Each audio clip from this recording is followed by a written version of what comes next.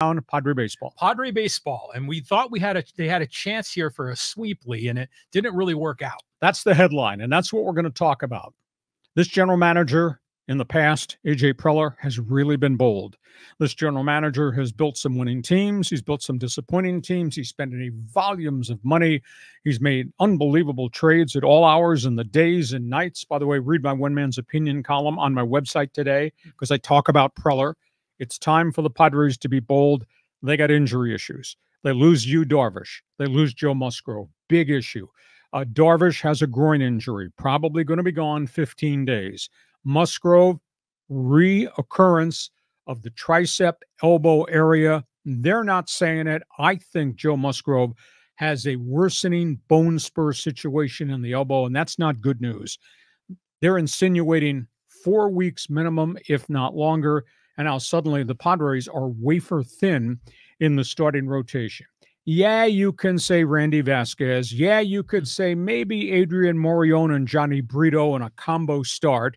Yeah, maybe there's somebody they're going to bring up from AAA, but there's nobody really there. They're recalling Adam Mazur, who's got an ERA of 7.11 at El Paso, and you're going to give him the ball. Rob Snelling is kind of stalled at AA San Antonio. He's not ready. So they got an issue. Solve the issue. What's the area code for Mexico City? Good question. Call Trevor Bauer. Yeah. Period, exclamation point, end of conversation. Lots of reasons why they should call Trevor Bauer. Oh, geez, look what's going on. Padre fans are piling in on Fans Forum already. Trevor Bauer, 5-0, 1.50 ERA, Mexico City Diablos Rojos. Last year, he was exiled. He pitched Yokohama Bay Stars, Japan, 10-3, best pitcher in the league. Has he learned something about the road he walked down that got himself in a lot of trouble? I think he has. He has stayed off social media in terms of any controversial content. He has just been relegated to being buried outside the circle of Major League Baseball and once back in, and is willing to take a veteran's minimum contract to prove himself, to regain his reputation as a pitcher, to regain to a degree his reputation as a person. I think the Padres need to look at this. How do you do this? You give him the veteran's minimum because he is a vested veteran. I think his career record's like 83 and 50. It's probably 2.5 mil. You give him bonus incentives based on the number of quality starts he has going forward the rest of the year. You know, maybe the total value of the contract if the guy pitches lights out might be 5 mil. That's not a bad investment. You insert a clause in there that you will stay off social media for the next 4 months. You know, you're investing in him to help salvage your pennant hopes. He's investing in you with the opportunity to give me the ball every fifth day, get the hell out of the way, and let me do what I do. It could be win-win for both. I don't think it's lose-lose because the guy can still pitch. John Q. Fan, you please tell me how you respond to John Q. Fan about you're giving this guy, you want this guy to represent your crest at Petco Park based on what he's done 3 different occasions, quote, sexual misconduct, rough sex with women, never charged, lost a ton of money by the decisions he made when the commissioner's office investigated and took him out of baseball for what turned out to be a 190-game suspension over a year and a half. They need a frontline starter. We don't know whether Musgrove is going to be Musgrove going forward. You got the Darvish situation. Between those guys now, they've been on the disabled list to combine 4 times, and John, it's only the first week of June. I would look really seriously at Trevor Bauer because anytime you make a deal to get a pitcher from somewhere else, he's got to be in ready-to-pitch mode. Well, this guy's pitching every 5 or 6 days in Mexico City. He is in ready-pitch mode. You know, if you bring up somebody from minor leagues, is he going to be able to pitch at this level? If you think there's any street free agents out there, there are hardly any. Even if you found one, it would take a month to ramp him up to get him ready to pitch. Max effort in a rotation. Upside, Bauer the pitcher. Downside, yeah, Bauer the person. If I'm AJ Preller, I tell my fans, this is what he signed. This is what he agreed to. If he steps over the line, he forfeits all of his money. It's probably the end of his career. And I tell my fans, we want to win in October. He gives us the best chance to get to October, maybe postseason. And I tell my fans, I believe second chances. And by the way, second chance, Trevor Bauer equals last chance, Trevor Bauer. If I were king, that's what I would do. And what does my co-host John Riley have to say? Okay, there's a lot there. I think you got a lot of it right, but there's a couple of things I want to ask you about. First of all, the Padres definitely have a pitching problem. I mean, there's no doubt about that. I mean, I don't know if we can count on Musgrove. What the Darvish thing is a hamstring. Maybe he comes back in a week or two. But yeah, they need pitching. And you know, well, I'm interested in seeing the kid coming up. He's pitching on Tuesday. You know, Mazer, that'll be good. Now, from a baseball perspective, yeah, get Bauer sounds terrific. You get a frontline guy, a guy you can count on. He's got track record, does you everything you need as a pitcher.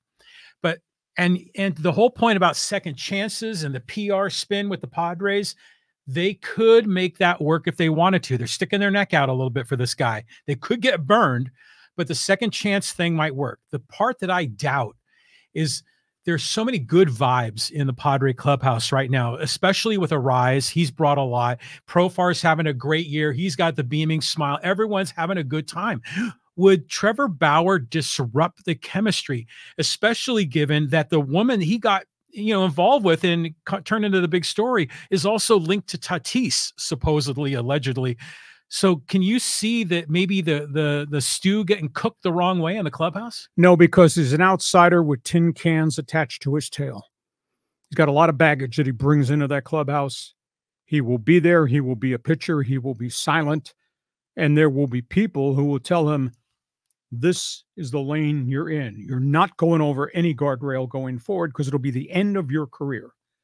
Second chance, last chance. And he's a proven commodity. You're not going to find that on the waiver wire unless AJ Preller is going to start trading more prospects for somebody else's pitcher. This is a one-time investment for 4 months, and they have a lot to gain by it. He's got even more to gain by it by staying between the guardrails. Yay, nay? Yeah, well, he does have a lot to gain, but his personality, we know that he likes to kind of stir it up. We know that he loves the attention of social media. And if Preller or someone said, hey, no posting on Twitter anymore, I don't think he could agree to that. And frankly, I think that's the wrong message that the Padres should be sending this guy. Yeah, if you get in trouble with the law, or if you get in trouble with women, it's like legitimate assault. Yeah, that's a problem. But if you're just kind of having fun on social media and you're talking about whatever he talks about, that to me, that's fine. To me, that adds excitement and interest to the team. But I still question whether or not this is going to work, because remember when Tatis hit the home run off him and Tatis was rounding the bases, covering one eye and all that smack going on. And I know that was all done in fun, but I do wonder if deep down they all know each other, all these guys. And I wonder if they just think that, that Trevor Bauer is just kind of a jerk, maybe he is, and that would disrupt the chemistry. Except he's a jerk who's 83 and 50 as a starter. And if you look at major league rosters, there are a bunch of jerks at a lot of different clubs. Yeah. Quick side note here, Padres, Angels, this has the history. This could have been a really great rivalry over many years because Orange County is one stop north of us on the train. But it hasn't really become the rivalry because they hardly ever play. In interleague plays, the first time the Padres have played at Angel Stadium in eons. Right time for them to play. Padres, play a team that is 7-21 at home. Angels have the worst record at home in Major League Baseball. Worse than the Padres. 32-30, the Padres are. Here's an interesting sidebar story. The big three, the Padres, the highest paid group, collecting $79 million, Tatis, Machado, and Xander, are hitting a combined 236. 236 from the big three. Dodgers big three, Mookie, Freddie, Shohei, hitting a combined 331. Yankees big three, Judge, Soto, Stanton, hitting 301. And the Phillies, best record in baseball, their big three, Bryce Harper, Turner, Real Muto, combined 289. Padres, 236 batting average from the big three. Jeez. Yeah, that ain't cutting it, and even Fernando, he's sitting below 250, and then Machado as well, like around 230 or something. And it was Bogarts, wasn't he like right around the Mendoza line? 214. So yeah, that's a disgrace. Thank God for a rise in Profar and Cronenworth kind of carrying the load. Just amazing. And then Manny pulls out of his vest his favorite card. Oh, yeah. We'll see at the end of the season. Yeah, the back of the baseball card statement. Yeah. I don't want to hear that. Yeah, that doesn't work. So that's where we are with Padre baseball. Fans forum chat box is open. There are no excuses accepted. Padre fan, do you agree with me? They need to be bold. Make the phone call to Mexico City. What is the area code, please? I'll forward it on to AJ Preller. Would you accept Trevor Bauer here, or is that a reach too far across the border because of his past track record beyond his 80 and 50